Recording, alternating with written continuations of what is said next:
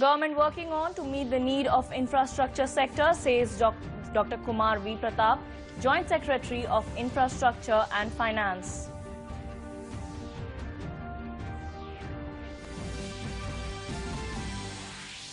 Chief Minister Devendra Fadnavis on his Canada visit invites Canadian firm to invest in state's tourism sector.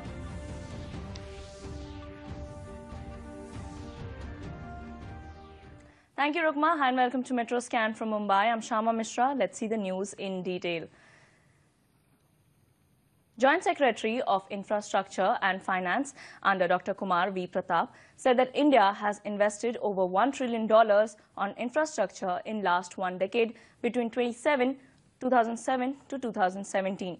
Addressing a conference on private sector participation and innovation in resource mobilization in Mumbai, he said that government budgetary support, internal and external budgetary resource of PSUs and private investment are three main sources of investment in infrastructure, and the government is working on all these corners to ensure adequate measures to meet the need of these sector, and sharp measures in budget outlay for infrastructure in financial year 2018-2019 has already been made.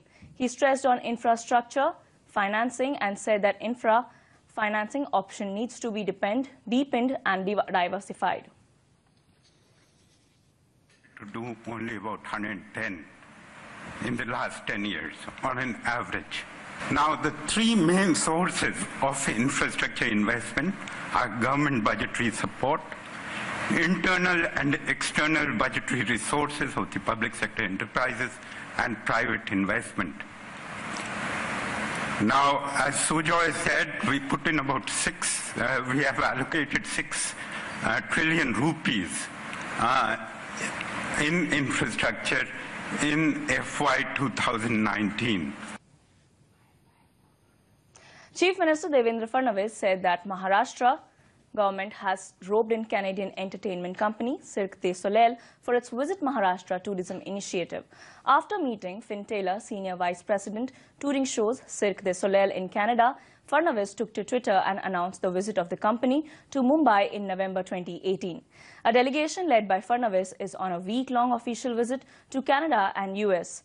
The delegation is also scheduled to visit New York, Washington and San Francisco to meet business leaders and visit institutions to give momentum to various infrastructure projects and IT initiatives in Maharashtra.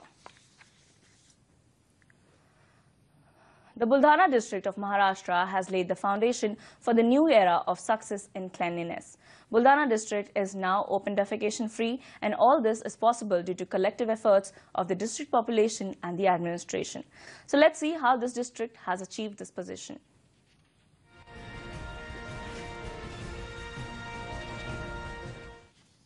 Leading the people's movement for cleanliness, Prime Minister called upon people to construct toilets in every village and household for Clean India. Realizing this dream of Prime Minister, the Buldhana district of Maharashtra has laid the foundation for the new fate of prosperity. Buldhana district has now become open defecation free, and for all this become possible due to collective efforts of villagers and district administration. हमारे गांव की जो घर की संख्या है वो 1080 कुटुंब है लगभग ये गांव में रहते, तो 250 के लगभग ये लोगों के पास शौचालय थे। 700-750 लोगों के पास शौचालय नहीं थे। उसके वजह से गांव में आजू बाजू में जो रास्ते वो पूरे रास्ते घान से भरे हुए रहते थे। गांव में दुर्गंध आता था, बीमारियां फैलाती थी। तो वो हिसाब से सेंट्रल गवर्नमेंट की स्वच्छ भारत मिशन योजना अंतर्गत गांव में सभा लेके सब गांवकरी को समझाया। अभी सब लोगों ने 100% गांव में शौचालय बनावे हैं, वो लोग इसका वापर भी कर रहे हैं। Pratisha Patil, who lives in Kolwad village of Buldhana district, says the women of this village really suffer the most because of their absence of toilets in rural areas. Pratisha said women have to go to open locations only before sunrise and after sunset to answer nature's call. Unlike men, they simply cannot do so during the day. Due to poor financial condition, some families living in the village couldn't construct toilet, but now it's possible after government's initiative of Swachh Bharat Abhiyan. हमारे यहाँ शौचालय नहीं था, इसकी वजह से हमें शौचालय के वास्ते बहुत दूर जाना पड़ता था। हमको सुबह जल्दी उठना पड़ता था, नहीं तो रात शाम होने का इंतजार करना पड़ता था।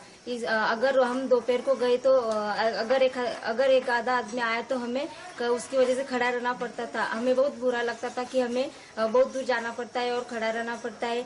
Buldana district has 868 Gram Panchayat comprising 1,253 villages.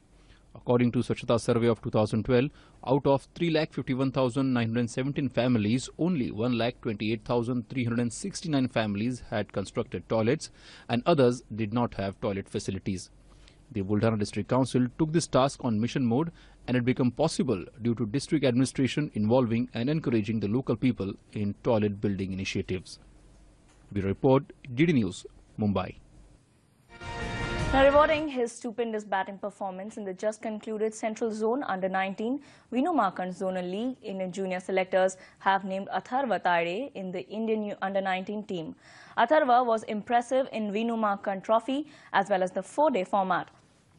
The all-rounder was among the top 10 Indian batsmen in the one-day tournament. Atharva, who led Vidarbha to the historic Cooch Behar victory earlier this January, just missed Yuvraj Singh's record of the highest individual score in the final.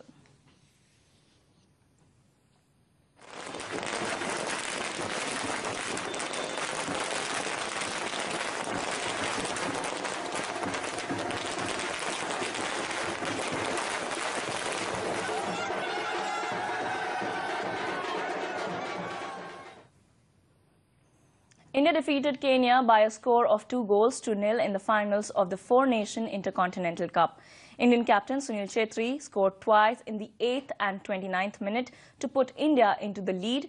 Later, Indian goalkeeper Gurpreet Singh made 2 vital saves to secure the match for India.